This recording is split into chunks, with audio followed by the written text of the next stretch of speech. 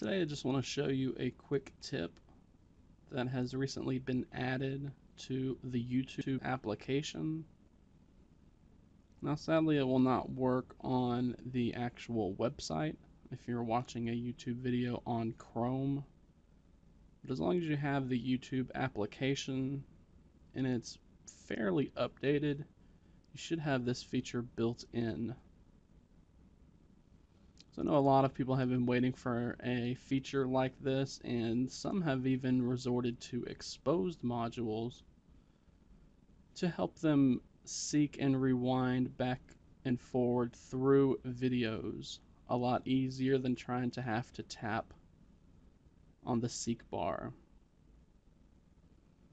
So now whenever you're playing a video,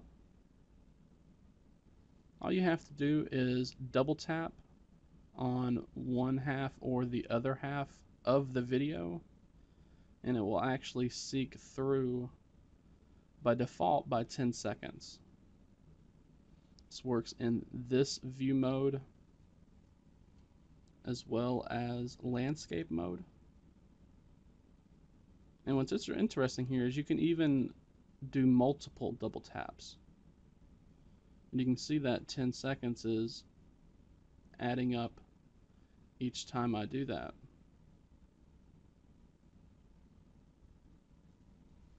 Now, one last part of this feature that I wanted to show you is that you can go into the settings of the YouTube application by tapping on the three-dot menu, tapping on settings, and then tapping on general. And you can even specify how many seconds you want that double tap to seek through or backwards on a video. So as I just showed you, by default it's set to 10 seconds, but if you wanted to, you could set it to 30 seconds. So then whenever you're watching a video, if you want to skip through 30 seconds of the video, again, you just set it to 30 seconds, double tap, and it will go 30 seconds ahead or into the 30 seconds into the video.